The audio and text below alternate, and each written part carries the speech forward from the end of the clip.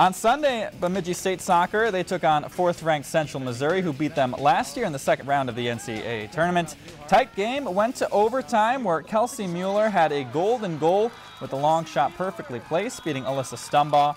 Second loss in 3 days against top 5 competition. NSIC play starts Friday in St. Cloud. If you enjoyed this segment of Lakeland News, please consider making a tax-deductible contribution to Lakeland PBS.